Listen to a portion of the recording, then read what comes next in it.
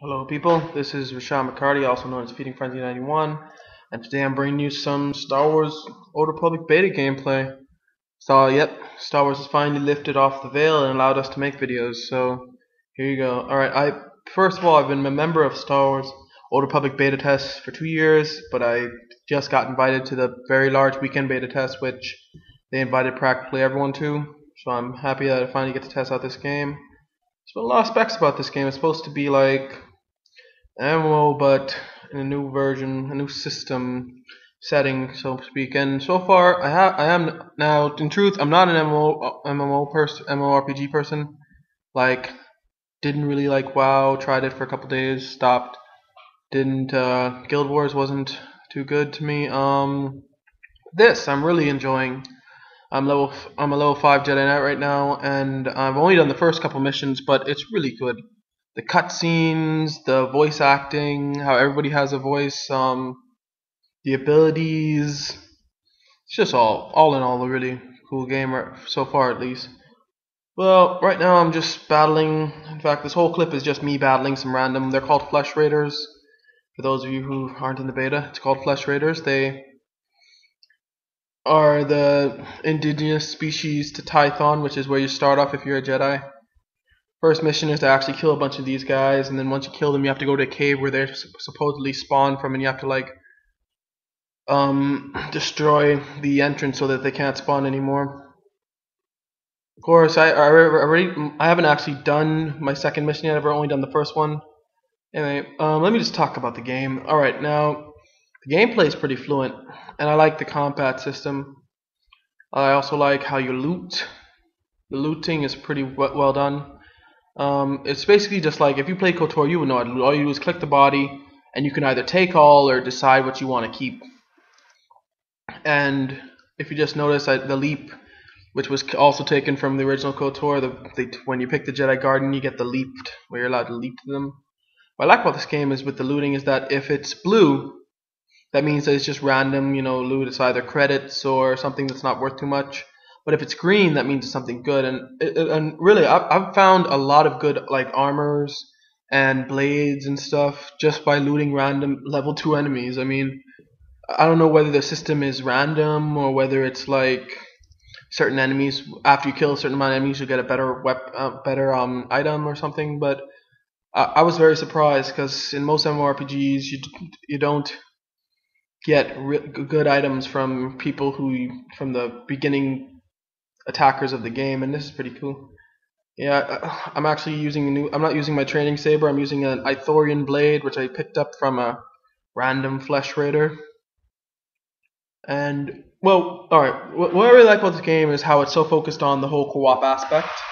Like, me and my friend, he's not playing anything right now, but everybody saw the whole Flashpoint trailers, knowing that during Flashpoint you can have group chats and you can do when one person makes a decision, it affects the other person too. The thing is, in this game, every single conversation you have can be group chatted, which I really enjoy. It's not just the flashpoints or the main mission. Every single conversation you have, other than the main storyline, which makes sense because you don't want other people messing up your storyline. And I mean, you actually, if you are the same class, then you can even group chat in the main storyline.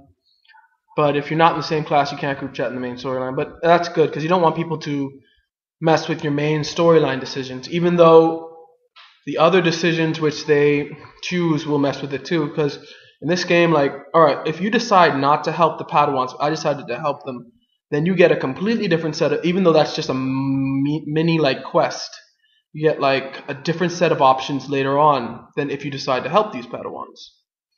And I really like that even the mini quests like have a follow-up later on. Anyway, as you see, I'm just right now trying to attack these guys, just trying to kill them. Alright, now, there were some questions about this game, as in, like, based on the trailers, it did appear as though you could play by yourself in this game and do, like, completely fine. So far, that seems to be the correct opinion.